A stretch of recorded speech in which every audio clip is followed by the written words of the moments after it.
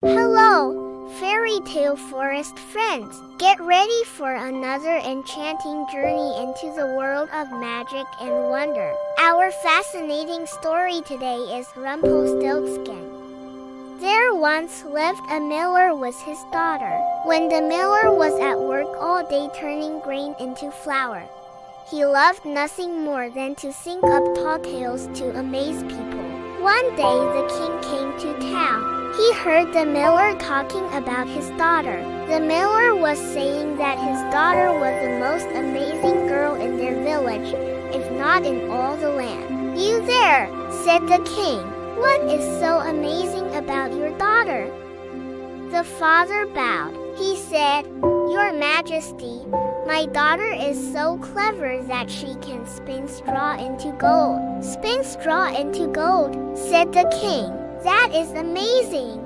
She must come to my palace. I will put her to the test." "But I mean," said the miller. He wished he had not told the king such a thing, but now it was too late.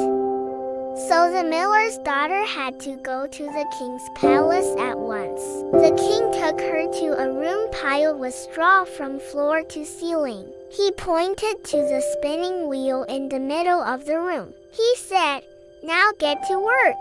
If by morning you have not spun the straw into gold, you will die." The king slammed the door and locked it behind him. The girl was all alone. For the life of her, she did not know what to do. She had no idea how to spin straw into gold. "What will I do?" she called out to the air. "No one can do such a thing."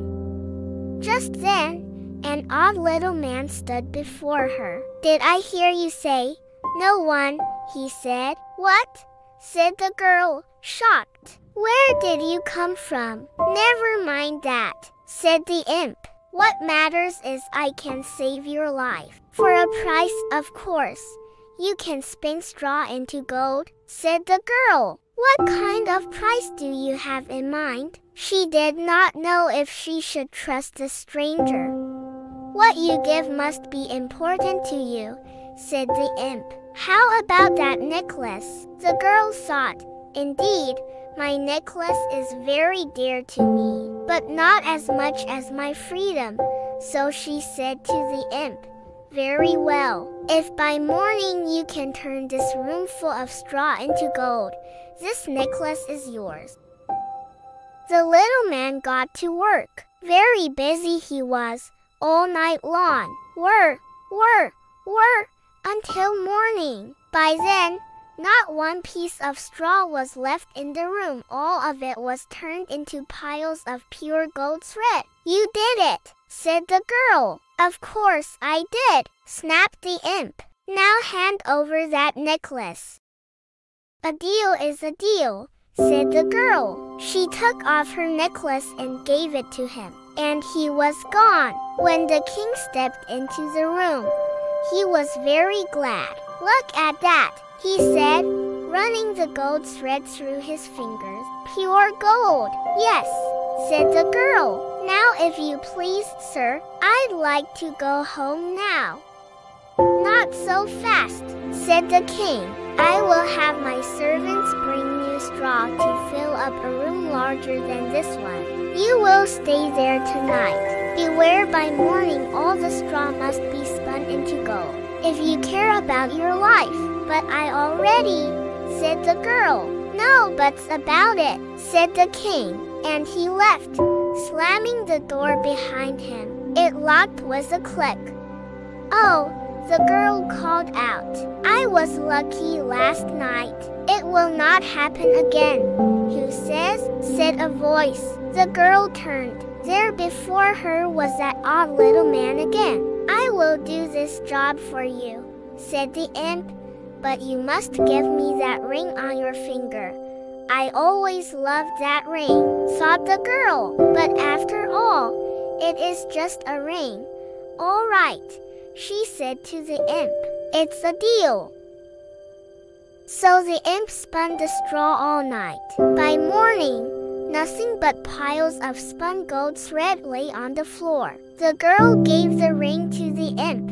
as she said she would do. The next morning, the girl felt sure the king would be so happy he would let her go home. But alas, if 2 rooms of gold looked good to a king, 3 rooms of gold looked even better. The king took the girl to the biggest room yet. He had already filled with straw. He told her she must turn that straw into gold by morning, or else.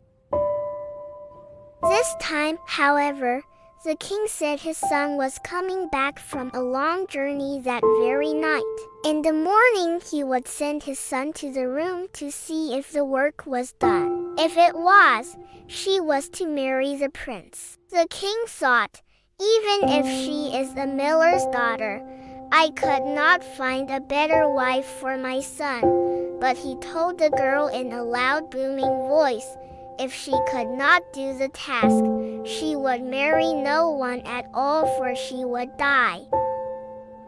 When the king left, the girl fell into a deep gloom. How long would this go on? Would she ever get out? When she lifted her head, there was that little man again. I bet you knew I would come back, he said. I could not know for sure, said the girl. But this time I no longer have anything to give you. I cannot pay you any more.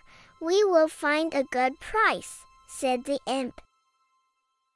And he went to work, spinning the straw into gold. Stop, said the girl.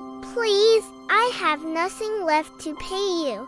But the imp did not stop. He worked all night long, though the girl waved at him and begged him to stop. Hour after hour, it was no use. By morning, the job was done. There, said the imp, all done. Now I will tell you my price. That's not fair, said the girl. Lots of things are not fair, said the imp with a shrug. Very well, she sighed. What is your price? Oh, nothing right now, he said. But later, if you become queen, I will take your firstborn child. What? Said the girl in fear. I cannot imagine I would ever be queen. But even if I were, I would never agree to such a thing. Oh, but you already have. The straw is spun into gold, and so the deal is made, said the imp, and he was gone. A moment later, a young man stepped into the room. Miss, are you all right? Said the prince. I know how hard my father can be. True that, she said, and they smiled. This young man seemed very different from his father. When I am king, he said, I will not rule as he does. The prince looked around. He saw the large piles of gold shining on the floor. How can you do such a thing? He said in wonder. The girl said nothing. I was told that if the straw were spun into gold by this morning, you were to marry me. But know this, if you really want to get out of here, I will help you. Do not worry. I will find a way to tell my father.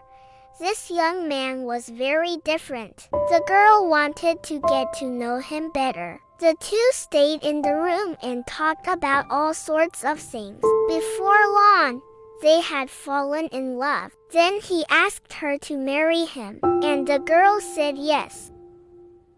So the two were married. It was not long after the wedding when the terrible old king died. The prince became king and the miller's daughter became queen. In time, the new queen had a baby of her own, a son. Joy filled the palace, until one day, when the queen was alone in her room, all of a sudden, the imp stood before her. Give me what you promised, said the imp, pointing at the baby. Now! I never promised it, said the queen. She held her baby tightly.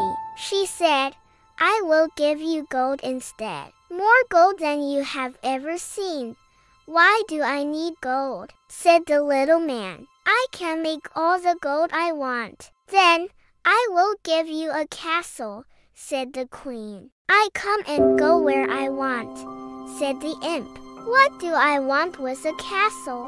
Then I will give you servants to take care of you, said the queen. No one takes care of me, said the imp.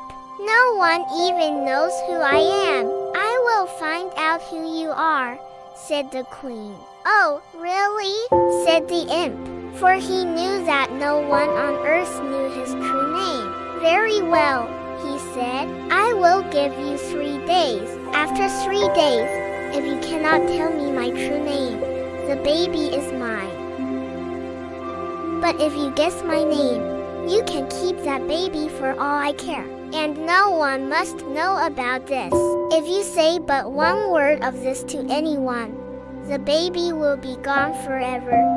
3 days is a long time to come up with a lot of names, thought the queen. And so she agreed. The next day, the queen wrote a very long list of every name she could think of. That night, in the baby's bedroom, the imp appeared before her. Well, he said in a loud voice. The queen read the whole list of names, one by one. Could your name be Nathan? She said. Lucas, Jacob, Hugo, Felix, Oliver, as you can imagine. Many other names too. Not even close, laughed the imp. See you tomorrow night. And he was gone. The next day, the queen looked through every book in the royal library. She found names from faraway places, names she had never heard of. That night when the imp appeared, the queen read her list. Perhaps your name is Maximilian, she said. No, how about Gunnar, Alfonso, Poindexter, and many more? This is boring, said the imp. But I will not be bored tomorrow night. The 3rd night is when that baby is mine. He laughed again and was gone. The 3rd day, the queen did not know what to do. She wished she could tell her husband her woes, but she dare not. She walked to one side of the room, then back again, back and forth, over and over. This does not help a thing, she said. She put on her royal cape and hood and walked outside the castle. If I have peace and quiet, maybe I will think of something, she thought. The queen went into the woods. She followed a brook to a big lake and went past the lake to the deep forest hidden in the darkness. All of a sudden, the queen saw the light of a fire far away, and there was a voice that was hard to make out. There was something about that voice too. But what? She stepped closer. At last, there in front of a fire, danced a little man. It was he, the very same imp. Very quietly, the queen listened. As the little man danced, he sang, Tonight, tonight, my plans I make tomorrow, tomorrow, the baby I take. The queen will never win the game, for Rumpelstiltskin is my name. Rumpelstiltskin, said the queen. That night when Rumpelstiltskin appeared, the queen went through more names. Is your name Yusuf? Bobek? How about Salomon? No, 1,000 times no, said the imp. You are wasting my time. I will give you one last guess. Then that is the end. Well, I am sure this is not right. But could your name be Rumpelstiltskin? Rumpelstiltskin, yelled the imp. How could you know? He was so mad that he stamped his feet. He stamped them so hard that a very big hole opened in the ground, and he fell right down into it. And Rumpelstiltskin was never seen again. Moral of the story. The moral of the story is, always tell the truth, and take responsibility of your actions. If the miller's daughter had been truthful to the king, she would have never found herself in this situation. However, once she was trapped under the burden of her promise, she had to find her way out of it and honor the deal.